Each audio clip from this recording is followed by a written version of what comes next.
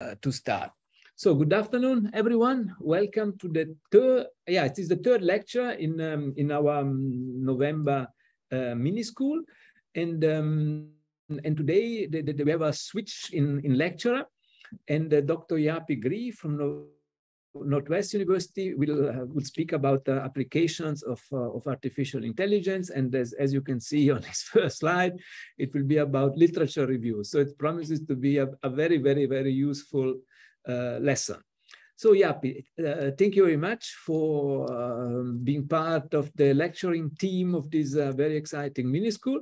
And please, you are most welcome to start with your presentation. And sorry, I always forget, please make use of the Q&A facility at the bottom of your Zoom screen to ask questions. And maybe towards the end, if you want to raise your hand virtually, we will give you the right to ask a question in person. Yeah. So Japie, please, over to you. Hey, good afternoon, everyone, and welcome to this lecture. As you can see, it's on artificial intelligence assisted literature review. I'm Dr. Japie Greeff from the Northwest University. So what I'm going to do, if my keyboard will work, there, I'm just going to give a little bit of an introduction to who we are. It's obviously going to be just a quick overview because Martin will have already presented a little bit on this in his two lectures. But after that, I'll give a little bit of background as to what it is I'm going to be presenting on. We're going to look specifically at systematic literature reviews, how the process normally works, and then an example of a literature review that was done. And then I'm going to show you the artificial intelligence side of things and how we can use tools to make this go a little bit faster. From our group, the two main project investigators are Prof Martin Bucher and myself, Dr. Japie Greeff. Martin is from a whole bunch of different universities, so he's predominantly based in Paris, but has been a friend of NITheCS for a very long time. I am based at the Northwest University and obviously also a NITheCS associate.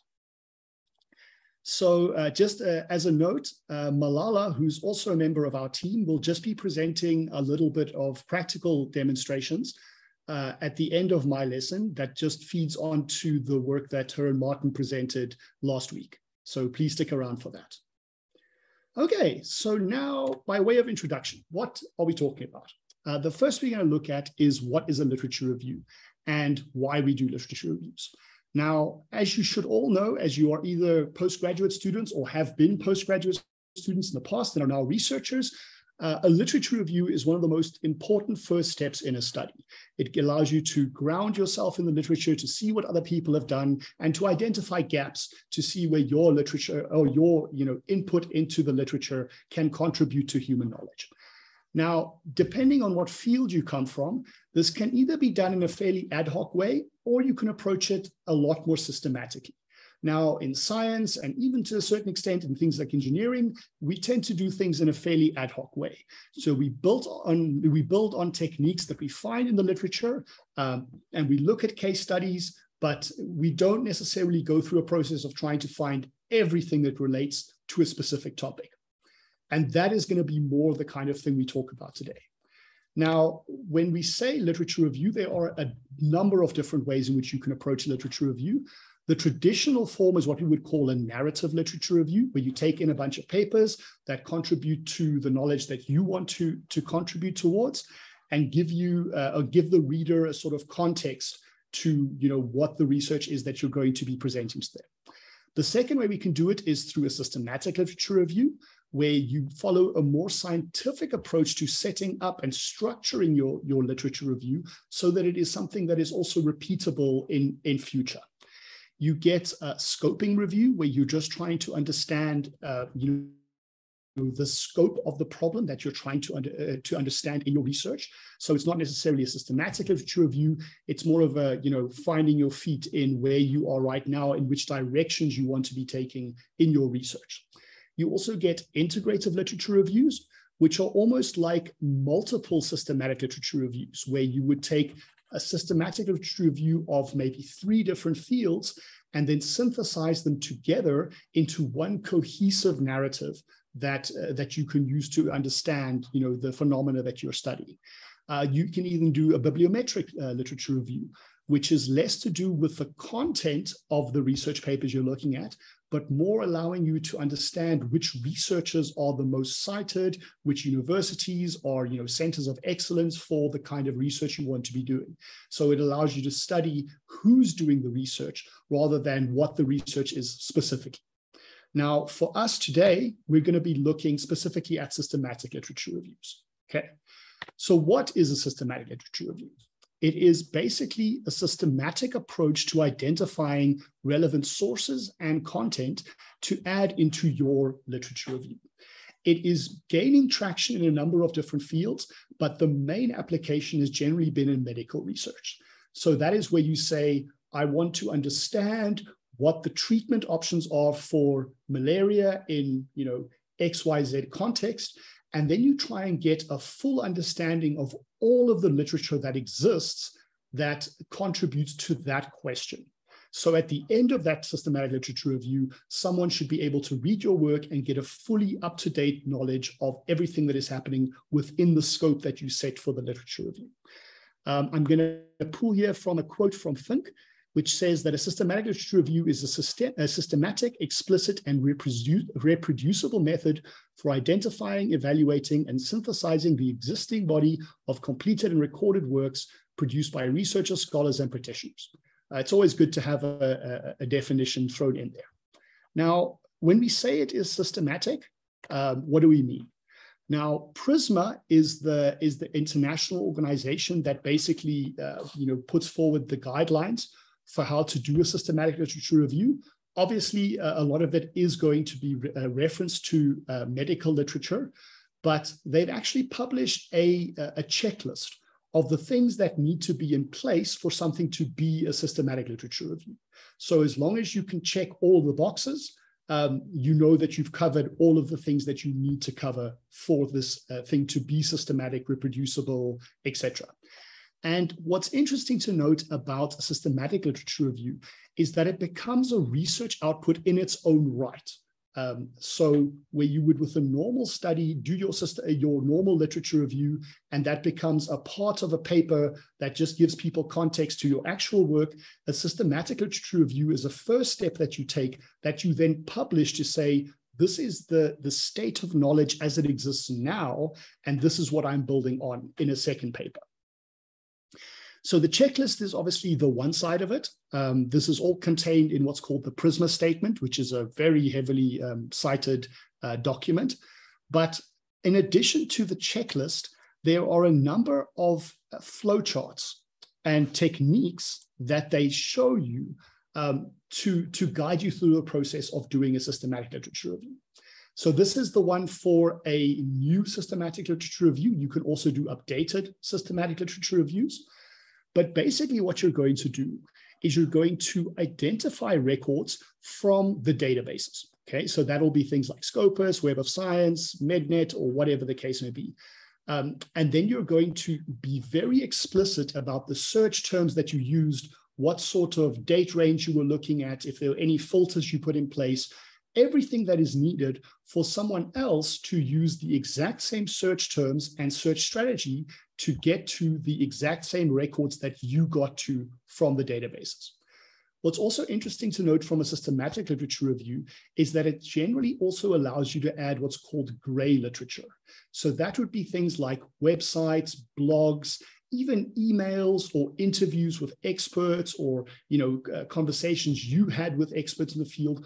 All of that can also be added to a systematic literature review to give you as much information as is possible to start from. Okay, so that's the initial phase, which is what we call the identification.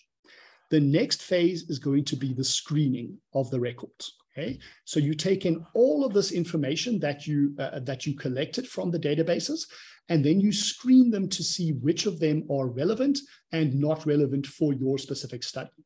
Because you're searching on keywords, you will find lots of records, and you'll see in examples, how many records we are talking about. The screening process is going to be looking at the titles and the abstracts of these papers. So not yet looking at the full papers, just looking at the abstracts to see whether the work should be included or excluded from the study. And once you've included enough of the abstracts and full title documents, you will then retrieve those papers in their full paper form to see, which ones you can actually assess for eligibility to include them into the systematic literature review. So the screening gets rid of a lot of papers that are not relevant. And it's only when you go through the retrieve papers that you're doing effectively the same thing as a narrative literature review. The gray literature goes through the exact same process. You see which ones you will pull full text for, and then you will be very explicit as to showing what approaches you took to exclude records. So not everything that you find from a general Google search is going to be relevant, but you just need to say why things have been excluded when you finally do the literature review itself. Okay. So by way of example, what do I mean by searching a database? I'm not going to go into too much detail here because most of you should be familiar with this through your own libraries. But basically, this is Scopus, which is one of the biggest databases that we would use in science. And obviously, things like Web of Science are also very relevant.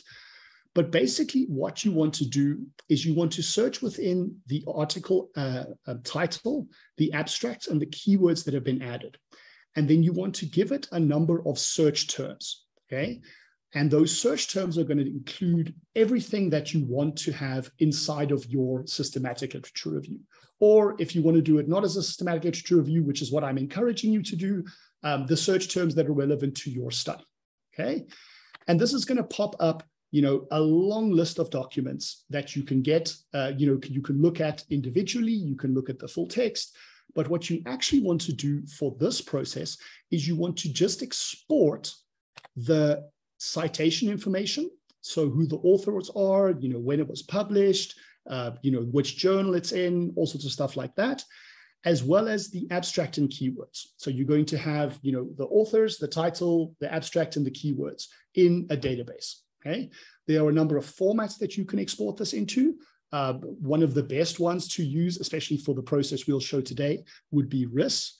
But you can also generally export into CSV or Excel format or even plain text, depending on the tools that you're using for your citation management. At the Northwest University, we've got access to EndNote. So obviously we use EndNote for all of our citation management, but there are a number of different options. Okay, so that is just an example of how you would search through a database. Which I think everyone should be fairly comfortable at this point. Okay, so once you've gone through that, this is the general process that you will follow for doing the systematic literature review. Okay, you're going to search and find all the records. So for that, you're going to hit your databases, and they're going to come back with a lot of data that you can export and put into your reference management software. So EndNote being one of them. The next step you're going to do is as much deduplication as is possible in your tool. So EndNote, for example, will look at whether, two records have the same author, journal, abstract information, same year, et cetera, and use a number of these metrics to identify when two records from two different databases are actually referring to the same paper. Not all tools have that feature, but you want to deduplicate as much as you possibly can, okay? The next step that you're going to go through is then screening the records, okay? So how this works is you're going to select from this list of records you've now gained from, your databases.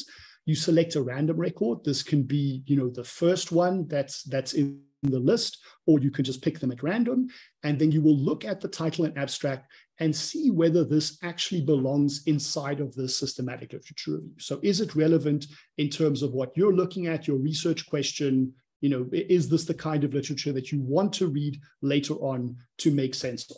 Okay, so you're going to select the random record, you're going to label it as either applicable or not applicable. And once you've gone through all of the records, you will finally stop and export this again. Okay, once you've exported it, you can use, again, the databases to access the full text versions of the papers that you have now labeled as being applicable. And this you're going to read like a normal literature review. Okay, so you've now identified things that you think are relevant. You're going to read a little bit deeper into them and, based on that, you're going to select your final set of records, and that's going to go into the document that you actually write to tell people the narrative of your literature review. So as an example, this is a study done on PTSD of burn victims that was published in 2017, and they've also made the data set available freely so that you can see which records have been labeled as applicable and not applicable based on the research question that they put forward in the study. So what you'll see is that from database searching, they found 11,395 records. Okay.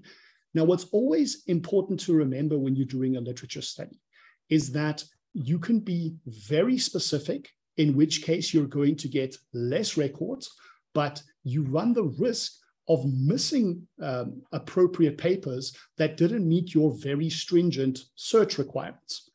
Or you can be a little bit more open-ended and throw more general keywords into the mix, but then you're going to end up in a situation where you're capturing the majority or all of the records that are relevant to your study, but you capture so much more that you now need to screen through in order to get to the relevant stuff. So in this example, they had 11,395 records coming from multiple databases, as well as 1,521 gray literature sources. Okay. They then put it through duplication removal, which then ended up with 6,185 records. Of those 6,185 records, they screened them against the research questions, and they excluded 5,822 records, okay? Which means that 363 records were assessed as being eligible for the systematic literature review, at which point they were read as full papers, and 329 of them were then found to be not entirely applicable. And the full study synthesis then ended up with 34 records. So of the initial 11,395, it was found that only 34 spoke directly to the research question that was being studied in the systematic literature review. And that then gives a very up-to-date study of what is the state of play with exactly the question you are answering in that systematic literature review. It also shows then what the gaps are, because you've now looked a little bit wider than these 34 papers, and you have found nothing that, that doesn't speak to the gap that you're looking for, okay? But now, as you can imagine, this process of screening is a very long and time-consuming process, especially because for a systematic literature review, one of the check marks that they have in that list is that you preferably should have more than one researcher actually going through the data set. So the idea is if you've got two people that are screening the records, they will be much less likely to miss records due to things like human fatigue. Because, I mean, if you're going through 6,000 records, it's very easy to become fatigued and to, by accident mark something as irrelevant when it actually should have been relevant in your study. So it gives you just a catch net in case you miss something, but it also gives you some triangulation to say, okay, if two people have found that these records are relevant, then they're definitely relevant to the study, okay? So the golden sample or the golden, approach to systematic literature reviews is to have more than one person going through the same data set, okay? So it is an intense and time-consuming project to undertake, okay? But there are tools that we can use to make this process faster, okay? So one of the things that we could do, for example, is if we've got these two people that are reviewing the same data set, one of them, for example, can go the traditional route, another one can use an AI-assisted route, for example, to just make sure that the same data is captured by two people, but the one screening process is going to be a lot faster. Or you can go through the process with multiple models with one researcher, to just make sure that you capture the same records if you try and approach the data set from two different points of view, okay? We can get into a long discussion as to these sorts of strategies, but for now, what I want to do is to take you through a technology-based approach to making this process a little bit more manageable. And the project that we're going to look at is AS Review, okay? The little character that you've got there is called ELAS, who is short for electronic assistant, and he kind of represents AS Review. So what does the software do? okay? Basically, it uses active learning, which is a kind of semi-supervised learning, to study the sorts of articles that you are accepting or labeling as relevant in your screening process, and to then present you with articles that it thinks are relevant as well, okay? So where you were traditionally going through things randomly, just one by one, here, AS Review is going to try and predict for you which of the papers you actually want to see based on what it's learned from what you've labeled to thus far. So what we're trying to do here is go through the same number of records in terms of screening, but instead of having to screen everything yourself, the machine does some of the screening for you, and then just uses you as an oracle to make sure that it is doing the right thing. Okay? But the end result of the systematic literature review should be exactly the same. So how does this work? Now, next week, we will dive a little bit more deeply into active learning from a Python, technical perspective, but just from a high level, the active learning cycle basically starts off with a model that is given a small set of relevant and irrelevant records, okay? So if you're giving it 5 relevant and 5 irrelevant records, you create a small machine learning model from that, okay? And that model then looks at the pool of unlabeled records and presents you with a new record, okay? And it's what's called a human-in-the-loop training model, okay? So it presents you with a new record, and you label it as either relevant or irrelevant, and every time you make a decision, it updates its own model, okay? So after a while, it should start giving you more and more and more relevant information from this pool of unlabeled records, okay? But with this, the human is the oracle. So this active learning model is created iteratively with each record that is labeled. But even though it starts out inaccurate, the more kind of information that you give it to make the model more accurate, the better it becomes. Okay. Now, when we say machine learning model, there are a number of different models that can be used. The basic one that is sort of if you're trying it the first time, kind of the recommended model would be to use term frequency, inverse document frequency, feature extraction, along with a naive Bayes classifier. But there are, any number of feature extraction models that you can use, along with word embeddings and, all sorts of clever things. And the classifiers can either be basic things like support vector machines or logistic regression, or they can be much more complex with, I think the newest version that's maybe a little bit newer than this table includes things like BERT as one of the big convolutional neural networks that you can use to, actually, no, I lie. It's not a convolutional neural network. It's a transformer-based network. But yes, the idea is that you can use a variety of these different methods that you kind of connect together to do these recommendations for you. Okay, we will go into the technical side of it, as I say, next week in a little bit more detail. This time, I just want to show you what is possible with the tool to hopefully get you a little bit excited. Okay, so what sort of results can you actually expect?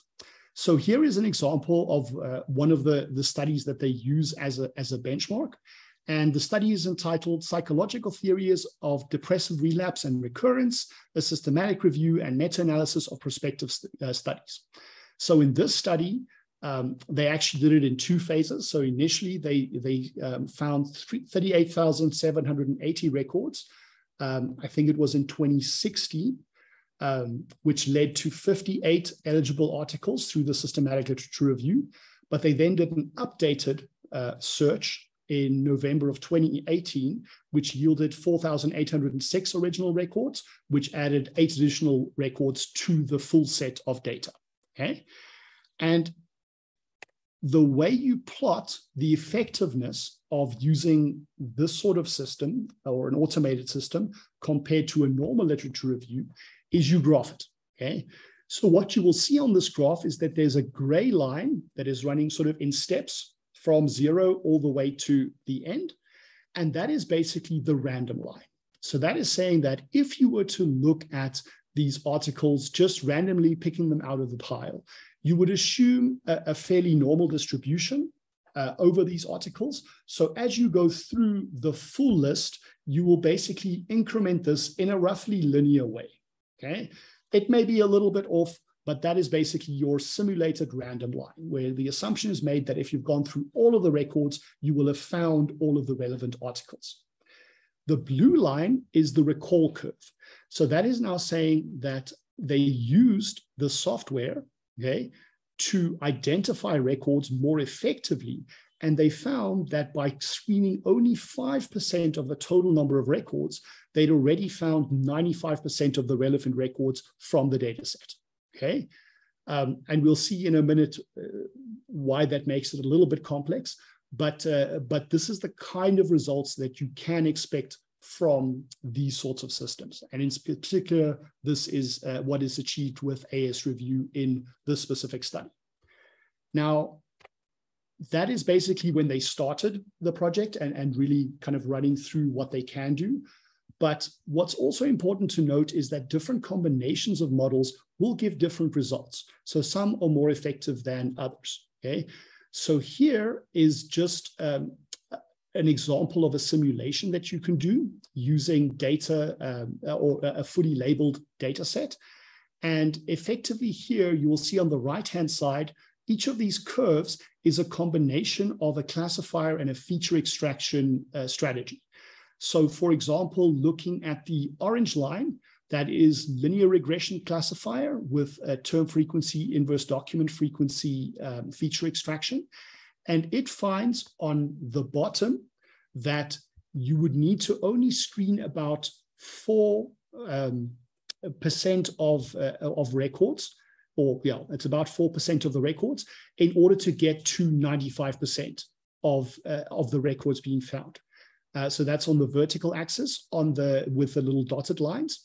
But then something like a random forest with term frequency, inverse document frequency, in that instance, you had to have gone to about 11% before you would have found 95% of the articles, okay?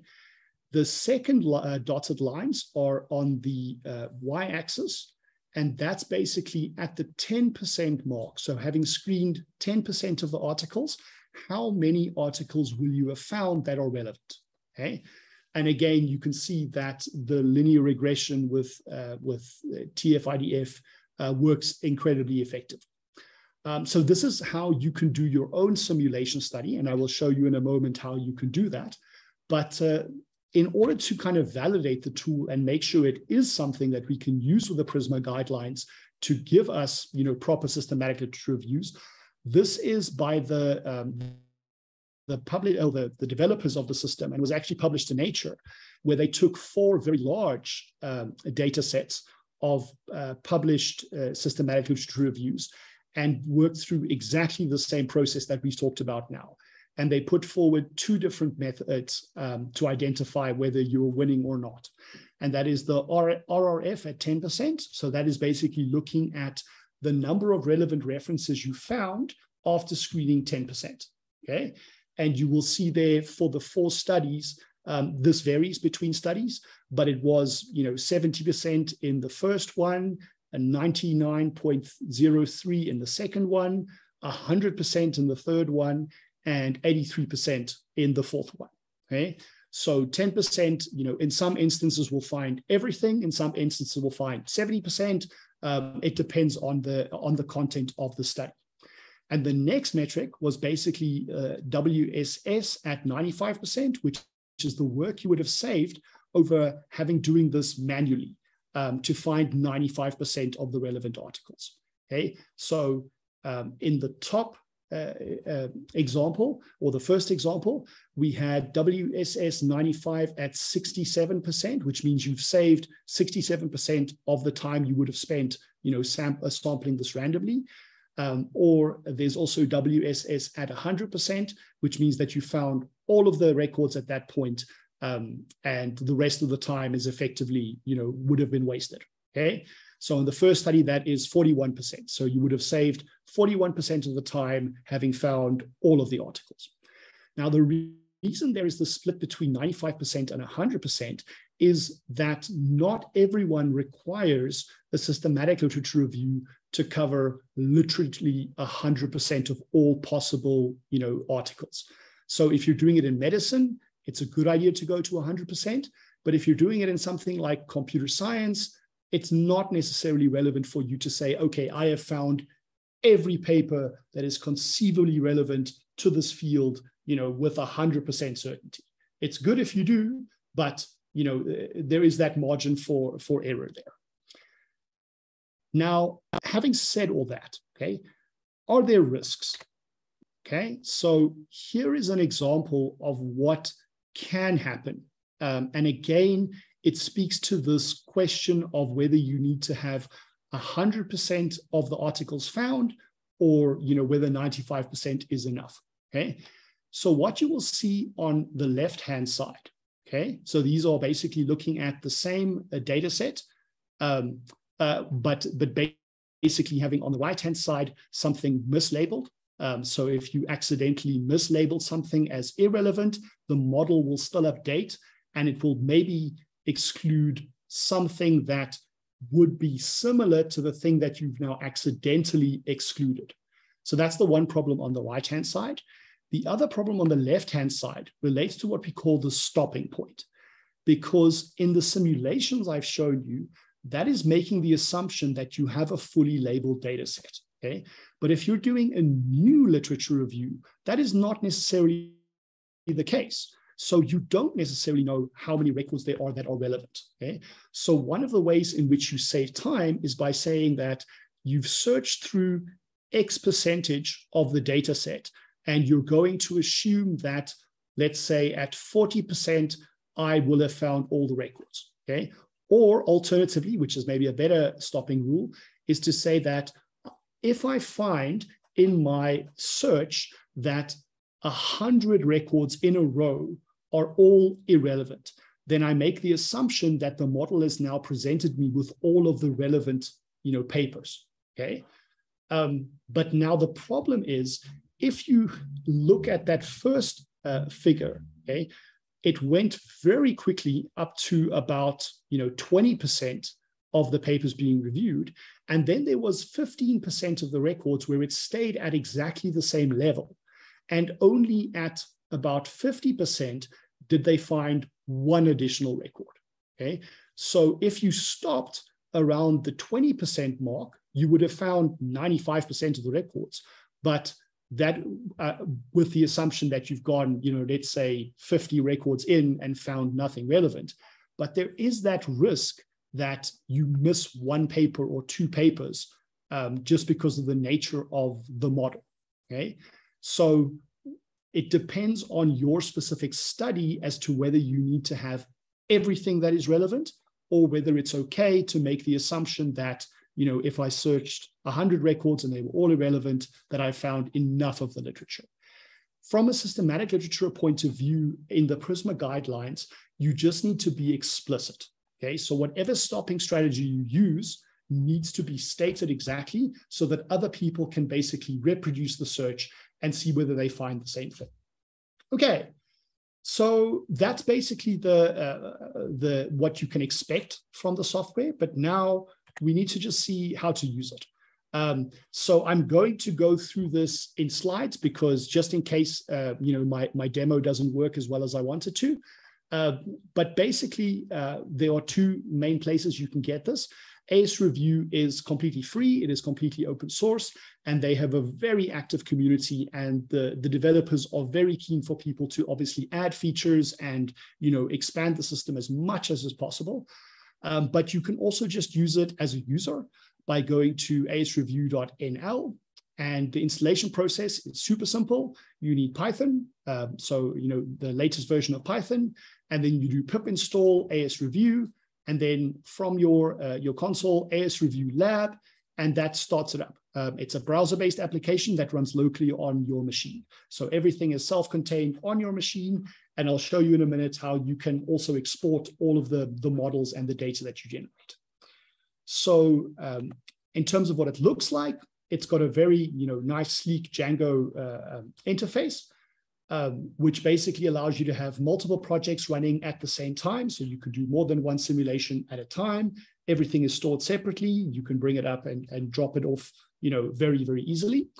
And then on the bottom right, there is create. So you just create a systematic literature review, by clicking through a number of features. Okay. So the first thing when you create a systematic literature review, there are 3 different ways in which you can use the software. The way you will mostly use it for your own study will be in the Oracle mode. So that allows you to take a data set that you import as a RIS file or even as a CSV or text file. You import your own data set, and you then go through the process of labeling things as relevant or irrelevant, as you'll see in a minute. You can also do exploration mode, which is basically allowing you to just try out the software. And for that, you can use one of their known data sets that are basically included in the software to just show you, how the process would work for your own data set, and just get comfortable with the features of the software. And finally, there is simulation mode, where you take a fully labeled data set, so one of the ones that they make available, and you then test the performance of different model combinations against that labeled data set. So you basically say that I am using this model. If I was to go through the process of labeling it myself, but now obviously this one is labeled, how would this model perform? So which records would it recommend to me, and how can I compare that against the random line? Okay. So all of these, again, fully customizable, but it is a good way to just sort of get comfortable with the software by using exploration before jumping in and doing your own data set. So again, just from a training perspective, start with exploration. And then in the software, there are the 4 papers that were published in that Nature article. Those 4 data sets are available to you as fully labeled data sets. So the best one to start with is that PTSD trajectories, which is that very first example that I showed you guys. And it has 37 relevant records in the data set of what you will see is 5,782 records. It also recognizes that there are 61 duplicates in this data set. Okay, so you will have either picked the data set if you're exploring things, or you will have imported the data set to get to this point. Okay, now the next step, once you've got the data set inside the software, you'll see there's a second line there that says add prior knowledge.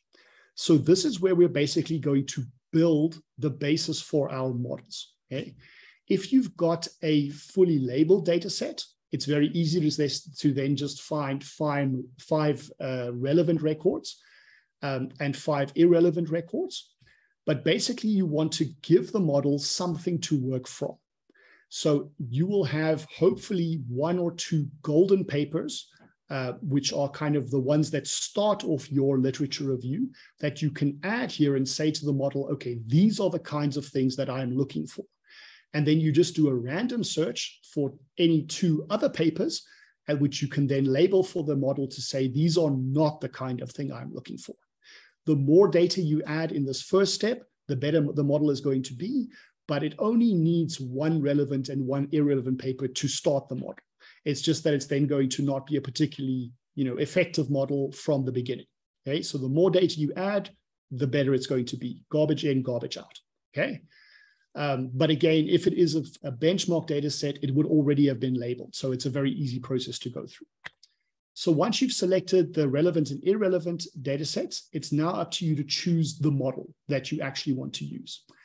Based on the simulations that they've done and the papers that have been published, TF-IDF and naive Bayes seems to be a really good baseline to start with, unless you have very specific needs in terms of the language, or that if you've got terms that mean the same thing, but there are tons and tons and tons of different synonyms for those terms, it can be difficult for naive Bayes to do that. And then something that uses word embeddings may be better. But for the most part, those defaults seem to work very, very well. Another thing to note is just the querying strategy. We will see next week again from a technical perspective what that means, but there are different ways for the model to present you with records. So some of them, you would say, give me the record that, if chosen as relevant, would create the most change in the model. That's one strategy to go towards. Another strategy is to say, give me the record that you as model are the least certain about. So if it is the most uncertainty in terms of whether it's relevant or irrelevant, give me that. Because again, that's hopefully going to lead to a much better understanding in the model of what the data set is comprised of. But again, in terms of the different strategies and classifiers, we will talk about that a bit more next week. So once you've selected your model, it just built it. So again, it is fully built and kept on your computer. So you can relook at a model again later, or you can publish it to GitHub so that other people can see what your model is like. But once it's built, this is the screen that you'll find. Okay, it's basically going to present you with the title and the abstract. And all you need to do on the bottom is to pick irrelevant or relevant. That's the only decision you have to make in this process. Now, obviously, in this process, you need to have your research question right at hand, but you as researcher will know exactly what you're looking for and what is irrelevant. So in my case, for example, where my study is looking very much at bipolar disorder, if I search through the databases for bipolar, I find tons and tons of articles on bipolar disorder as the psychiatric disorder, as well as bipolar transistors, because that is also, a whole field in and of itself. So I have lots of records that are irrelevant that come from engineering, but I can select those that are relevant just based on this choice of relevant or irrelevant, okay? As you're going through this process of marking these things, there is an analytics tab, which is just going to keep track for you of the number of records that it finds at the different time spans on the progress bar on the bottom, as well as showing you how many records have been labeled from the full data set and how many of them are relevant. It also keeps track of the irrelevant records since your last relevant. So that is where you've got that stopping rule that is in place. So here you can say, okay, if I've got 5,700 records and I've got maybe 100 that have been irrelevant in a row, then I'm fairly certain that I have found all of the records, as an example. A little bit lower down on the analytics, it also got the recall graph, which just basically tracks in blue what it would have been with random sampling, and in yellow, the number of records that you have found already. So in this case, I have reviewed 36 records. I would not have found a single one if I was doing it, randomly. But at this point, I have already found 8 of the 37 records that I know from the data that has been fully labeled. Okay. So as I said, in this one, there are 37 relevant articles. But if you have a new data set, you won't necessarily know when to stop exactly in terms of how many relevant records there are. But n number of irrelevant articles or percentage of data set are both ways in which you can do this. So at this point, I have found 32 relevant articles, and I've screened 160 of the records. If I was doing this randomly, I would have found at this point 1 record. Okay. Now, you obviously pay attention to the number of records that you screened and the number of irrelevant records. And once you've got to the point where you feel that you've gotten enough out of the data set, it's as easy as clicking export to export either the data set or the model. And both of those can just be done from the export screen. Now, it's just important to note that if you imported your data sets as RIS, then RIS will be one of the options you have to export. But if you imported it as CSV, it doesn't generate RIS files for you. So just when RIS gives you the most options when you import it into something like EndNote, just try and keep to that format. Okay, so in terms of conclusions, if you use AI to search through the literature, it makes it a lot easier. It allows you to cast a really wide net in the databases to find as many articles as you possibly can, and then to zero in on those using AI to guide you as to which articles are the most relevant for your study. It's also really useful from a scientific perspective and an open science perspective to have a reproducible data set. Because you push these things into RIS files, it's very easy to put that onto your GitHub along with the model to show that this is exactly the process you went through to do your systematic literature review, or even just a normal literature review guided by AI. And it makes it a lot easier for an examiner, for example, for a PhD, to say, yes, this person has actually gone through enough of the literature to make the claims that they're making in their study. So next week, we will look a little bit deeper at active learning itself and how you can use it to teach models faster than what you would normally do with supervised learning. But yes, I think for now, that is me. I've got a couple of minutes left, so I'm going to stop sharing my slides and just show you actually what it looks like. So let's see if it will allow me to share this.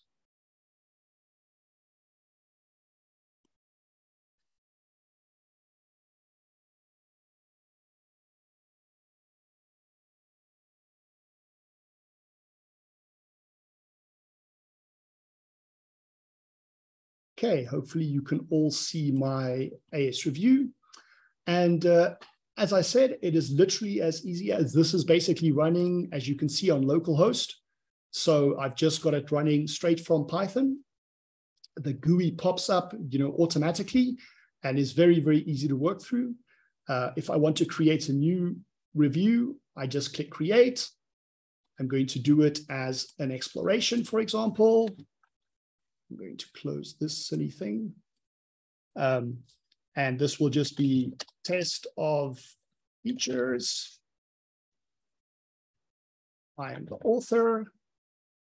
I go next. At this point, I'm going to add a data set. Because I'm going through exploration, it gives me the option of looking at any one of these data sets that have been made available. You can also import data sets. There is a very active community on AS Review that looks at all the places where you can find data sets that have been published, or you can get from authors that have also used the software and published it on their GitHub.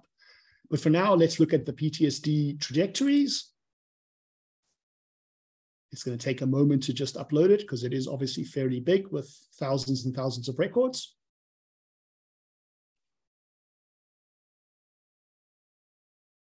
Okay, so it's loaded. I add my prior knowledge. So I'm going to, no, I don't want to search. I want to go random. So here I'm just saying, give me 5 random relevant records. Because it is already, labeled, I can do this. Otherwise, I would have just used search to pick that golden paper that is relevant to your study. Just search for the title. It'll pop up here. So if I say PTSD, for example, then it's going to give me from the data set all of the papers that are going to meet with that search criteria. So just use the name of that paper. But because this is fully labeled, I'm going to pick random. I'm going to look for relevant records. So I'm saying this is relevant, this is relevant, this is relevant, this is relevant, and this one is relevant. I now want irrelevant records. So I say this one is not relevant, not relevant, not relevant, not relevant, and not relevant. So now I've got 5 relevant and 5 irrelevant records. So I can close. My next step is to choose my model. Again, there are lots and lots of options that you can pick for feature extraction or classifier, or even the querying strategy. But for now, let us leave it on the defaults. It's now going to build up our model for us. So this can take maybe 30 seconds, just with the model that I've got.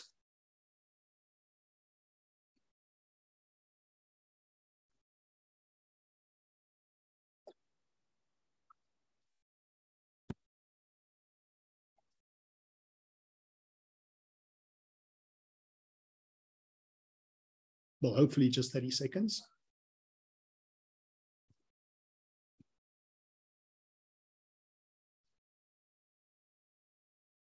Okay, the model has been built. I can then start reviewing. And this is the screen that it shows me. So this first label that I've got, or this first record that I've got here, I got the title, I've got the abstract, and because it's in a fully labeled data set, it's irrelevant, so I can mark it as irrelevant. This one is also irrelevant, but this one is now relevant. So if I start looking at my analytics, I will see that I have gone through 13 records. The first 10 were the ones that I marked as relevant and irrelevant.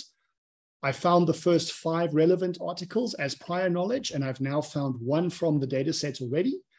There are 0 irrelevant records since the last relevant one, obviously because I just marked it as relevant. And my recall at this point in time looks excellent because I've only screened 3 records and I've already found 6 that are relevant. This recall graph is obviously only looking at the ones that you search through without including the prior knowledge. So I've only got 1 here in the recall graph, and I've only screened 3. If I do something wrong, I've got a history as well that I can look at, which just shows me the relevant and irrelevant things that I have marked already. So if you think that you've done something incorrectly, and you can go through your relevant studies to just check whether you've added one incorrectly, but you can also search through them. So if there is a paper that you think should have been in here and isn't, you can search through your irrelevant records and mark it as converting it to irrelevant or irrelevant by just clicking the little heart. Then the export, you can either export the project, which gives you the data and the model configuration, which people can then just pull into ASReview and see what you've done, or the data set itself. And if you're doing the data set, this one wasn't included as RIS, so RIS isn't an option, but it is CSV, and then you can just click export, and it will save it in your wherever you want to. So I'm putting it in temp, and there it's available for other people to look at. Okay, and that is pretty much my story. Thank you very much for listening. Yeah. Thank you very much, Japie. That was really interesting and I guess super useful for most of us. I know that you announced that Malala will give a little Jupyter notebook demonstration just now, but before we ask her to do that, maybe it's the appropriate time to ask participants if they have any questions. I see, sorry, there is a question in the Q&A that you might have already answered, and it is by an anonymous attendee. How will we perform deduplication? Maybe you want to comment briefly again. Yes, so the easiest is to use your citation manager. So in my case, it's going to be EndNote. But any one of the citation managers has some features for doing deduplication. EndNote is very good at it, admittedly. RefWorks, I think, also has a pretty good feature for it. But you can also do it manually. There are actually scripts available on the ASReview website if you're using something like Excel to track your citations. They can actually do Python scripts to do the deduplication there, but the easiest is definitely through your citation manager.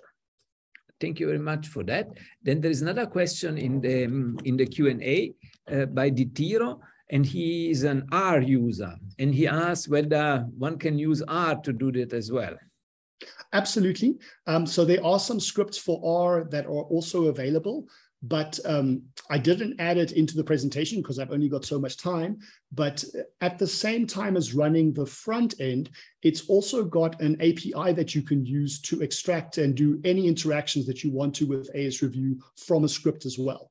So you can do that through Python, or you can do it with R. It is a standard API that you would call to use it. So yes, you can absolutely use it with R. But you can also use it, the program itself runs from Python. So that is why you install it with Python and run it from Python, but you don't need to do any scripts to actually make it work. It works all by itself. You can do everything from the front end. Thank you, Japie. Thank you very much for that. And now we have two questions by Rory Sang. The first question is, I think, more general, and it's about, is active learning similar to reinforcement learning? So no. So reinforcement learning, you would have a model that is interacting with an environment and giving you feedback based on the decisions of that model. So you kind of grow your model against an environment. This is basically a kind of supervised learning, and specifically semi-supervised learning, where normally with supervised learning, you would have all of your information labeled, and then you try and build a model from this fully labeled data set. With this, you have some of your data set labeled, and you use that to build an initial model, and then you actively take record for record the teaching process forward. The idea is with supervised learning, you have to go through your full data set to get a good model. The idea with active learning or semi-supervised learning is that you can get a good model much earlier by picking the correct querying strategy. But I will go through that in much more detail in next week's presentation. Okay, very good. Thank you. And from Rory Zhang, there is another question, a little bit more specific. When starting up in the manual classification of relevant and irrelevant material, is it advisable to make sure the classes are balanced, or will the AI sort it out for me if my selection is imbalanced? For example, 5 relevant and 3 irrelevant. So 5 is a good thumbsuck number to work with, but it can literally work from 1 relevant and 1 irrelevant already. So you can add more. It doesn't necessarily need to be balanced. And for the most part, and again, we will see that in next week's presentation, but when you're doing a systematic literature review, the bulk of the records you're going to find are going to be irrelevant. So you want to search through the relevance models much faster, but there is an inherent bias in the data set for irrelevant models. And that is what makes the screening process so long if you do it manually. So yes, it doesn't need to be balanced, but yes, adding irrelevant records is very, very easy, because it's just basically a random search, and it is almost guaranteed that the record that it gives you is going to be irrelevant. Thank you very much, Japie, for that. I don't see any more urgent questions now in the Q&A. The one in the chat are mainly compliments for you. So well done for that. And maybe this is the time for you to briefly introduce Malala. Yes. So Malala is I think more of a computer scientist than I am. She's working with Martin on trees. And you guys all saw the presentation that they've done in the last 2 lectures, which is obviously covering the theory side of things. But for now, Malala is just going to introduce a Jupyter Notebook example that you can use by yourselves to understand the concept a bit more. Malala, I'm not even going to try and pronounce your surname. So you can tell us what it is when you get there. Thanks a lot, Malala. Thank you. Malala, over to you. You're welcome to share the screen or whatever approach you would like to pursue. Okay, so good afternoon, everyone. Thank you, Dr. Japie, for giving me the speech. And okay, so I will share to you a Jupyter Notebook of finding the most parsimonious tree, and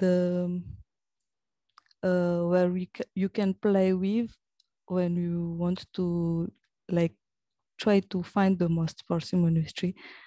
Okay, let me share.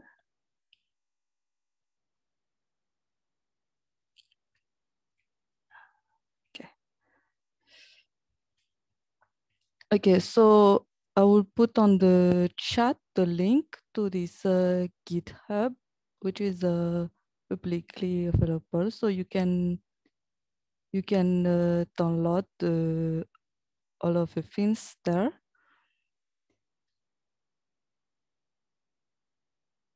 Okay, so let me put it in the chat. Okay, Then you can find a Python code here and the Jupyter notebook here. So let us see the Jupyter notebook.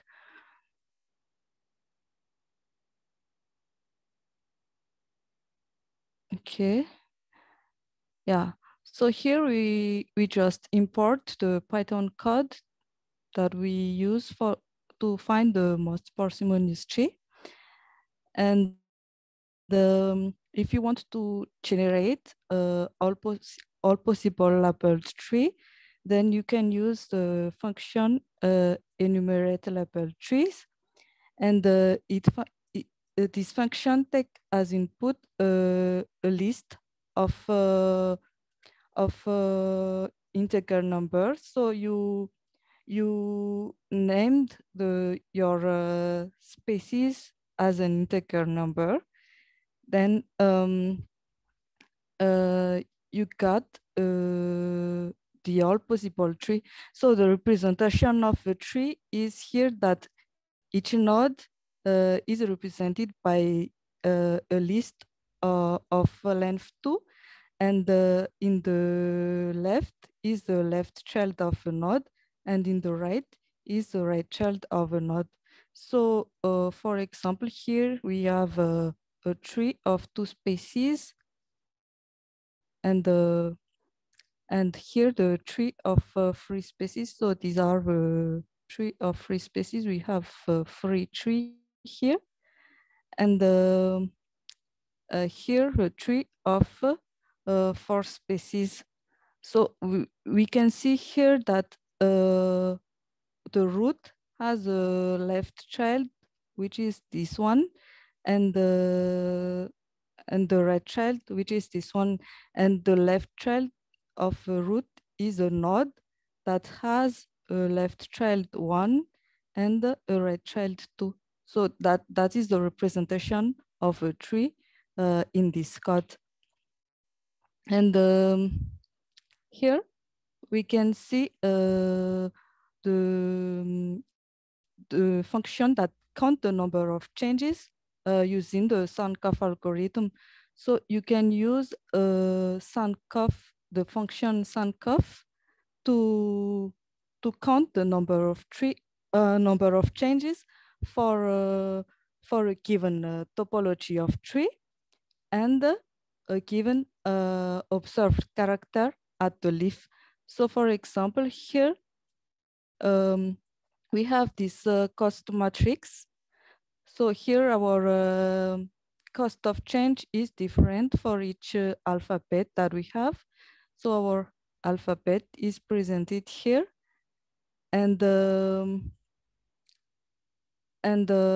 observed character at the leaf of our tree, of our topology of tree that is given here, is given here. So for example, here the species 1 has C at its leaf. So the observed character of species 1 is C, and the species 2 is A, species 3 is C, species 4 is A, and species 5 is G. So when we use the function SANCOF and input the topology of tree and the alphabet that we use on our characters, and the observed character on the leaf, and also the cost matrix, we can have that output. So S is the score, the number of change, and D is the vector cost at the root. So we can see here that the number of change for this type of tree is 6, and the vector cost at the root is given by this.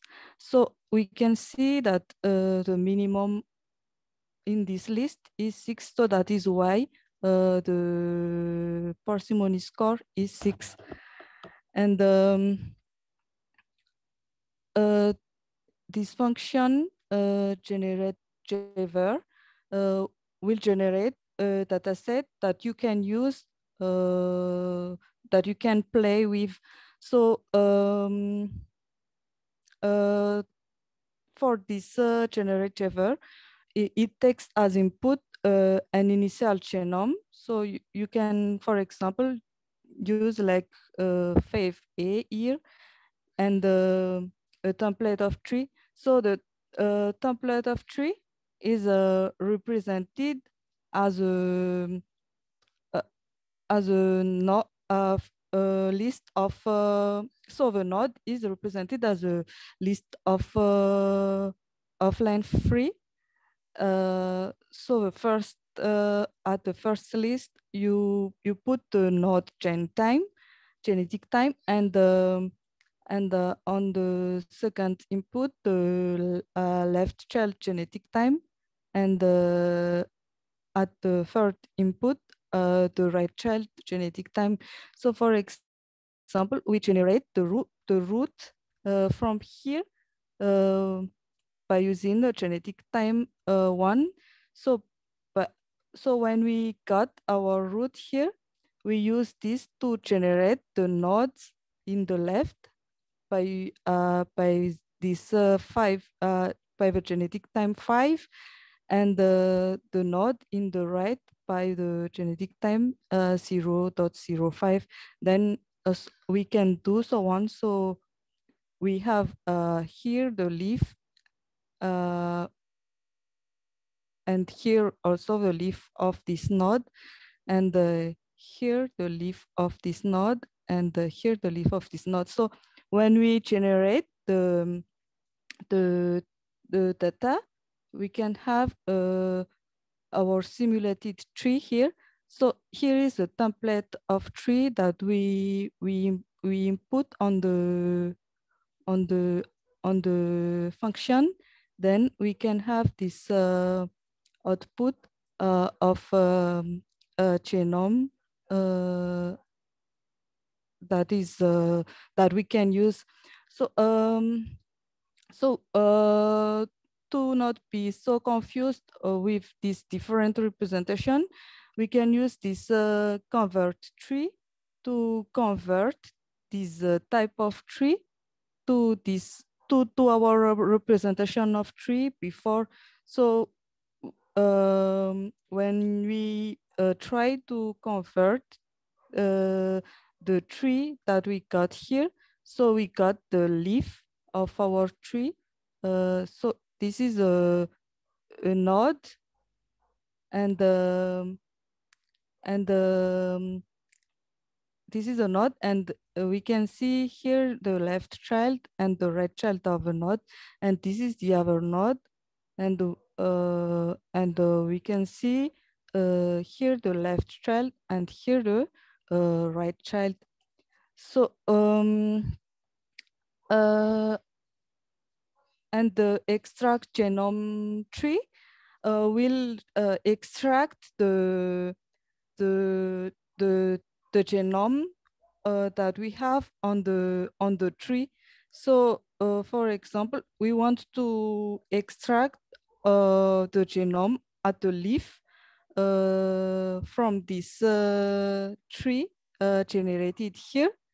So we input this into the function extract genome. Then we got our data set that we can use when we want to when we want to find the most parsimonious tree. So here we use this data set to show you an example of finding the most parsimonious tree. And to find the most parsimonious tree,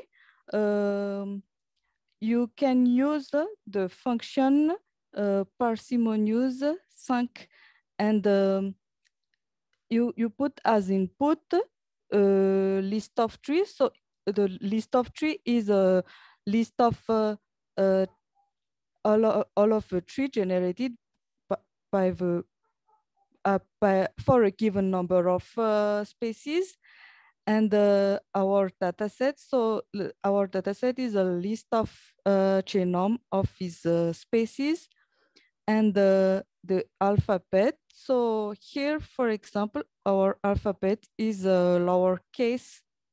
So we put here the alphabet for our genome dataset and the cost matrix. So for this example, we assume that because as we generate our dataset from using the true contour model, so each base have the same cost of change. Then we use this cost matrix.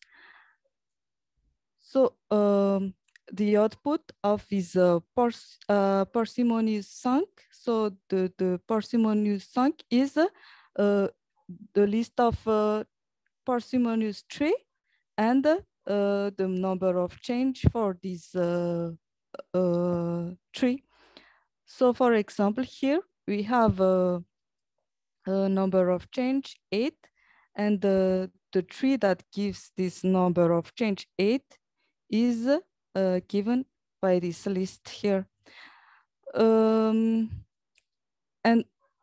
we have a multiple tree as output, but when we try to unroot this different tree, it's only lead us to just one unrooted tree.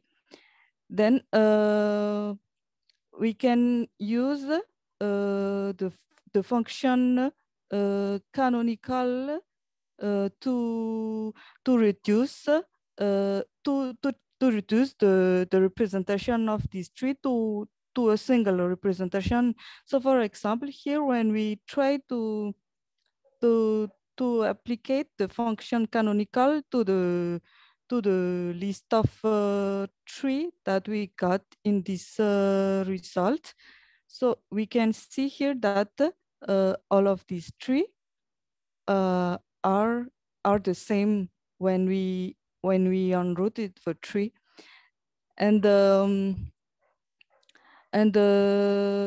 you can use the canonical rooted list when you want to remove the duplicated tree on a list of tree. So for example, here we want to remove all the duplicated tree in this list. So we have just one output. So this is the unrooted tree for these 5 most parsimonious tree. Okay, so